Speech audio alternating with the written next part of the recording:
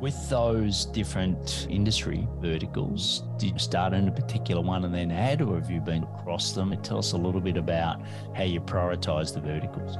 To be honest, Paul, I love all of the industries. We really focus on retail and consumer goods, financial services, non-profit, travel and tourism, and we do other industries. It's been opportunistic over the years. We've always been very strong in retail. We have been a marketing focused Salesforce partner for a long time, and retail is a really great place for that to happen. And travel as well. We did a lot of airlines and had clients like Qantas for many years. Through those experiences, we built our expertise. At the end of the day, you look at the sum of work you've done, and that's how we define what our focus is. Now we're taking that bottom-up information and focusing on those industries and building out clear stories and solutions that fit, say, the insurance sector specifically or the retail industry.